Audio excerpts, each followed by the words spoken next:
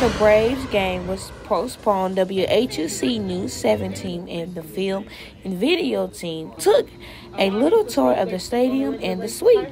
For a little background at Trustmark Park, Mr. Michael Corkin, the promoter entertainment coordinator, explains how he feels about the Braves' last home game. All good. You know, it's very bittersweet. Last year I did an internship with the team here, and now I am in a full-time position here. You know, my future's not for certain. It's not guaranteed. You know, a lot of good memories made, met a lot of nice people that I will continue to keep in touch with through the rest of my life. But it's bittersweet. Looking forward to it, to maybe kind of get some downtime for a little bit here and there, but I'll definitely miss the Mississippi Braves being in Pearl, Mississippi. Keith Wilson tells us how he feels about the Mississippi Braves leaving the state of Mississippi.